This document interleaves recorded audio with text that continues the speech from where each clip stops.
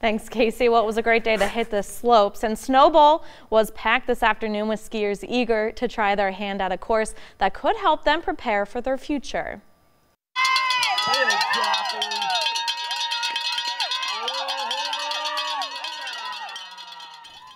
This weekend, the Missoula Freestyle Team is hosting its annual regional competition for mogul skiing. The 700-foot long course gave skiers the option of 3 courses. Each competitor had 2 runs and had to attempt 2 different jumps on their way down. Skiers were judged by 3 judges and scored based on their performance. The points that they earned went towards qualifying for junior nationals or nationals. Club teams from all over the Pacific Northwest came to compete, and participants said they had a blast.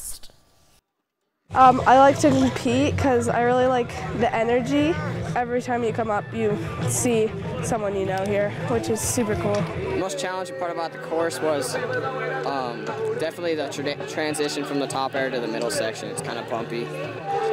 Very nerve-wracking.